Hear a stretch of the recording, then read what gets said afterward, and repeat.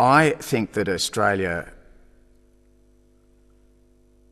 has entered a period of deep conservatism, and I don't even think it's not necessarily related to politics. I think we're entering a period where the national conversation has narrowed.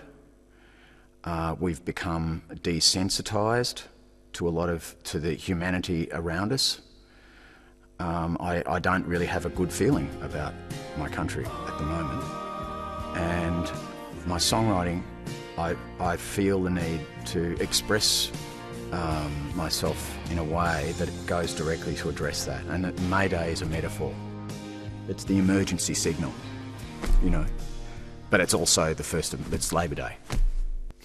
So there is optimism amid the despair. There's two sides to it, yeah. What about the element that you say you're not happy with, that there seems to be a deep conservatism, but you don't necessarily blame it on politics? What is the foundation of that, do you think? Well, I would say probably, you know, if you really want to call it, I think that the global discrepancy in wealth and in the world, that humanity is we're suffering from the consequences of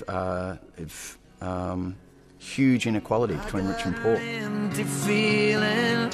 What do we become? There are just there's more stateless people in the world now than there have ever been, and Australia has got to kind of ride that tiger, and Australians are fearful. I just keep on dreaming of red flags and May Day and the sun